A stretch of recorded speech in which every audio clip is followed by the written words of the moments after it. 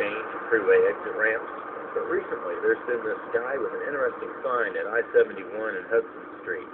His handwritten sign says he has the God-given gift of a great voice. Hey, we're going to make you work for your dollar. Say something with that great radio voice. When you're listening to nothing but the best of oldies, you're listening to Magic 98.9. Thank you so much. God bless you. Thank you. And we'll be back with more right after these words. And don't forget, tomorrow morning is your chance to win a pair of tickets to see this man live in concert. Thank you so much. Well, when I was 14 years old, I was born and raised in Brooklyn, New York. When I was 14, I kind of listened to one of our area radio announcers. And I went as a field trip to go meet the guy, and he looked nothing like what he sounds like. So I asked him about that, and he said to me, listen, radio is defined theater of mind.